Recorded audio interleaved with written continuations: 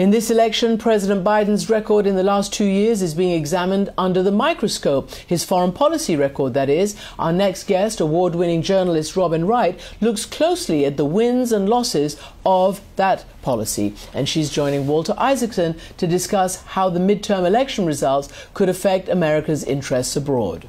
Thank you, Christian and Robin Wright. Welcome to the show. Thank you, Walter. Always a treat. Biden declared right when he became president that America is back. Are we back, and what grand vision is he articulating to put America back in the center of foreign policy? I think there was widespread relief when Biden was elected, particularly among our allies. There was a sense that we were going back to traditional diplomacy, not the kind of moody, temperamental outbursts and threats from his predecessor. Biden has re-engaged with the European Union and with NATO, walked back into the climate accord, wants to be part of the international community. The question is, because America has flip-flopped so much from Bush to Obama to Trump to Biden, and now who knows what's next if there's Trump should run again, whether the United States, as our allies see it, is still the reliable, stalwart, the centerpiece of the Western alliance. And I think that's going to be one of the big questions going forward in this election, and as well as particularly 2024.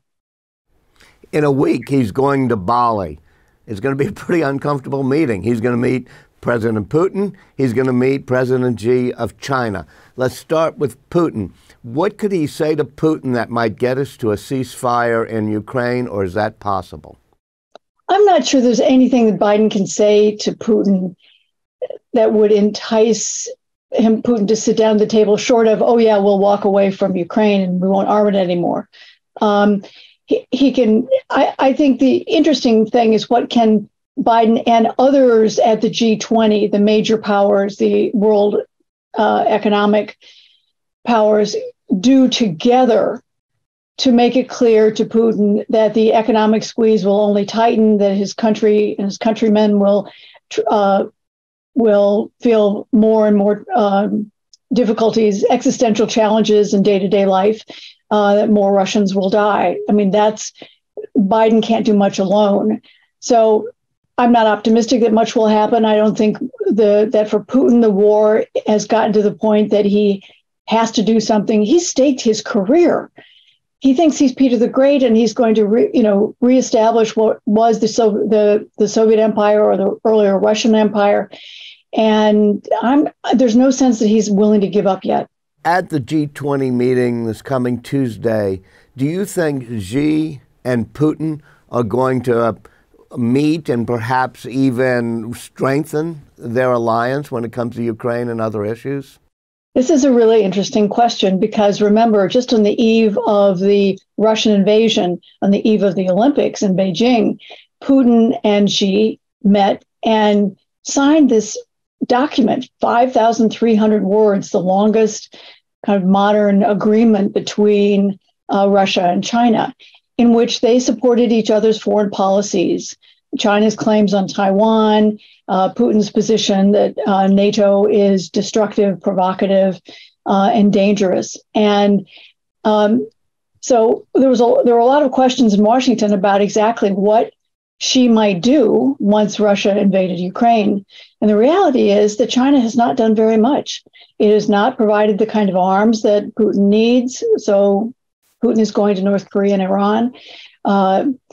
Xi has not given the kind of verbal thrust or support that might make Putin seem as if he's not doing this alone, at least rhetorically. So I think they'll meet.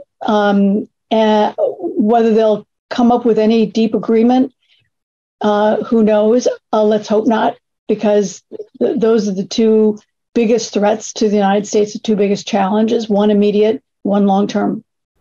Why is China such a challenge? What is our problem with China? Couldn't we have better relations with China if we wanted? Well, I think the United States would like better relations with China, but I think Xi Jinping also sees the United States as the main reason that he can't absorb Taiwan.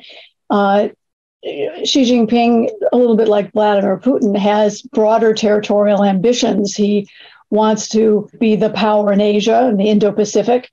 And one of Biden's aims is, of course, to get the United States back in the Indo-Pacific. Four of the last five presidents have said the United States was going to pivot to Asia and then got distracted over and over again by crises in the Middle East or other problems and hasn't been able to do that.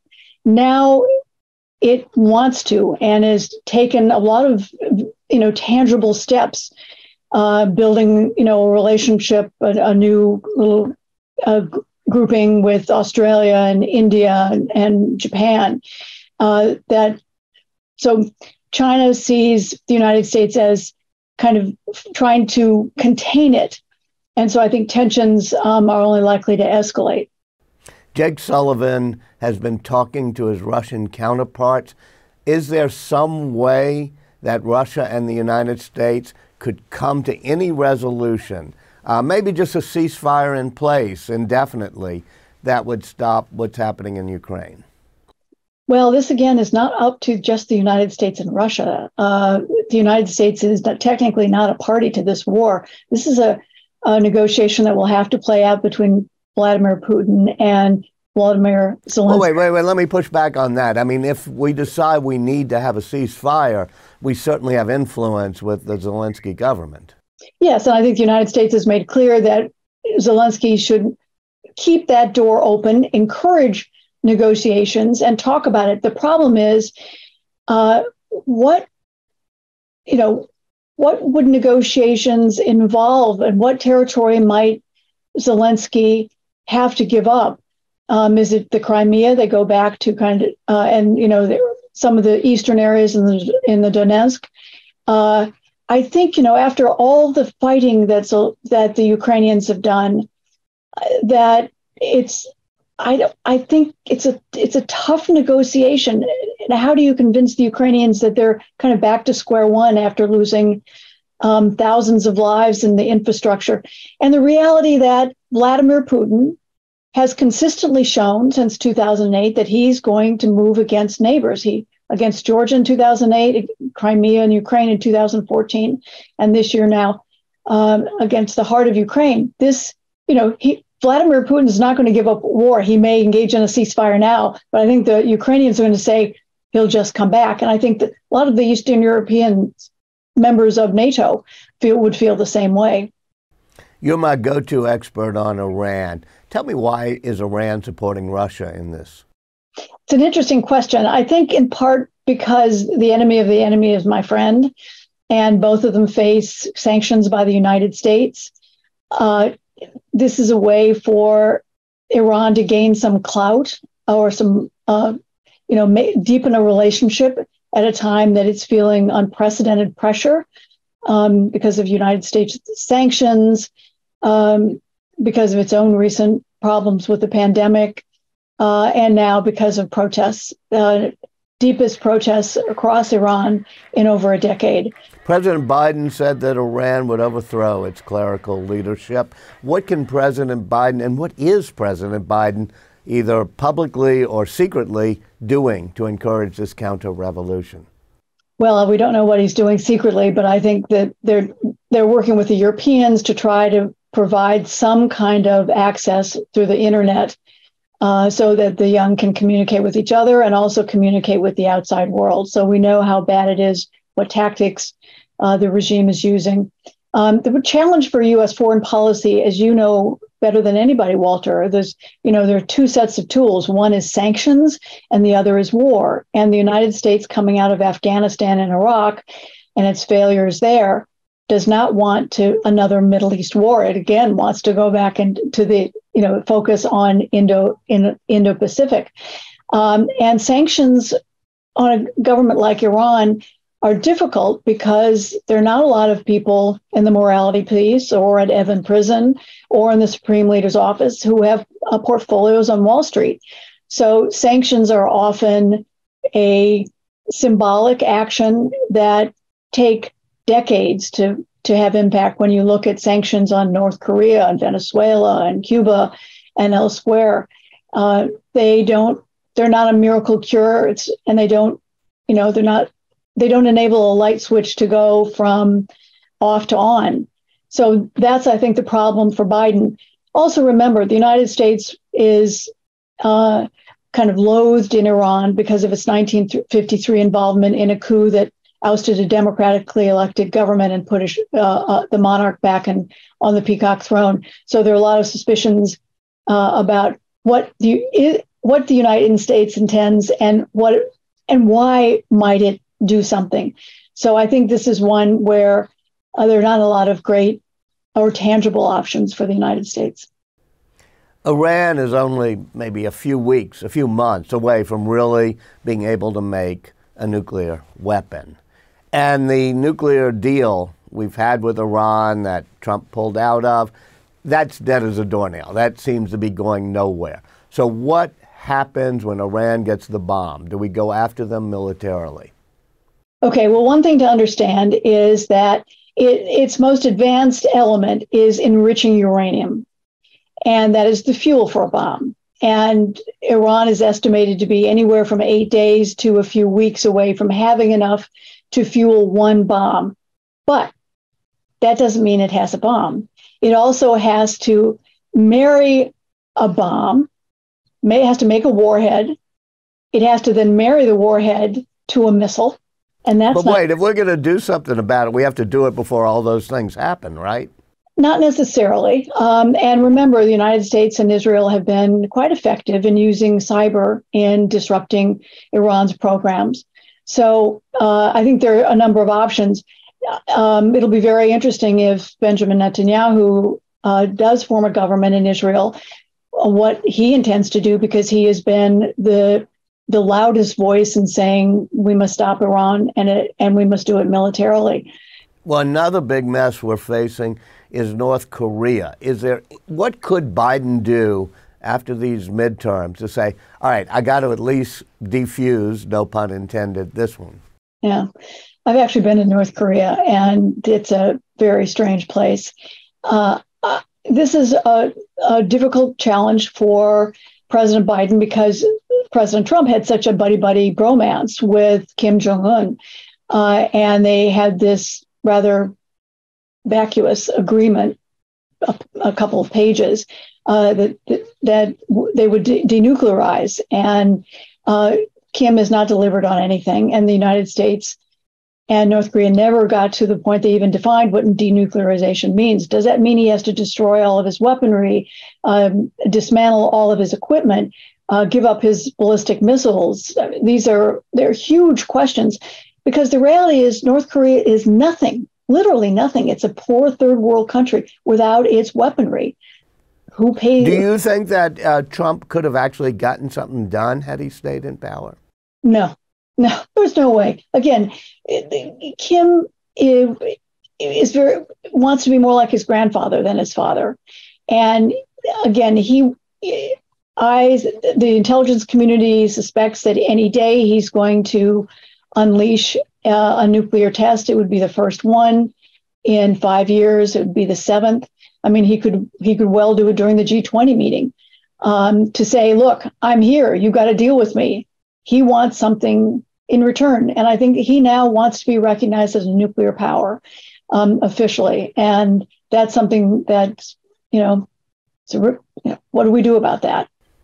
The world that President Biden now faces is one in which the great divide, it seems to me, is between democracies, Western-style democracies, and these new populist, authoritarian, nationalist regimes, whether it be in Russia or in Hungary or many other places around the world. And that seems the struggle of the 21st century right now. 60 years or so ago, 80 years ago, we were engaged in another great struggle like that, which was against communism. And we built all sorts of institutions, whether it was NATO and the Marshall Plan and the World Bank and the IMF, in order to contain the spread of communism. Is there something Biden can do that would be bigger and grander as a theory of the case, which is to say we are now going to rally to protect democracy? That's going to be the goal of our foreign policy. I couldn't agree more that this is the moment in the early 21st century where, coming out of a series of crises, we really need the kind of leadership that will look at how do you reform the United Nations? How do you make sure that, the European Union, which we created after World War II, helped create, both economically with the Marshall Plan, but also politically and diplomatically with our engaging and trying to get them to engage so there wasn't another war in Europe, that we're not seeing the ideas or the leadership emerge from any quarter. And this, I think, in an era of globalization is where you need, not just one leader or one country, but you need many of them getting together. And there's not the sense of community or urgency in addressing some of these problems. And that's what worries me, that the fraying of democracy, the growing appeal of strongmen who solve local problems, build railways and, get things going, even if they're deeply corrupt, that we're headed for a period of more fraying. Joe Biden at this point, he may run again, but the American leadership, by and large, is pretty old. They're really, many of them witnessed, the World War II or grew up in the immediate aftermath of World War II. And so I think one of the big questions is, how do we deal with globalization, which we emerged in the 20th century, but there were no rules. And we began to see with supply chain issues and our reliance on microchips that we weren't very thoughtful about how we did it. And we became reliant on countries that either didn't want to engage or would blackmail us effectively one way or another because they were making our goods. And I think that's what gave birth to the America First movement and has led to a lot of questions about, about globalization at all. We need to figure out what globalization is because, Walter, as you know, that's the issue of the 21st century and how we do it. And I think nobody's figured that out yet. Robin Wright, thank you so much for joining us. Appreciate it. Thank you, Walter.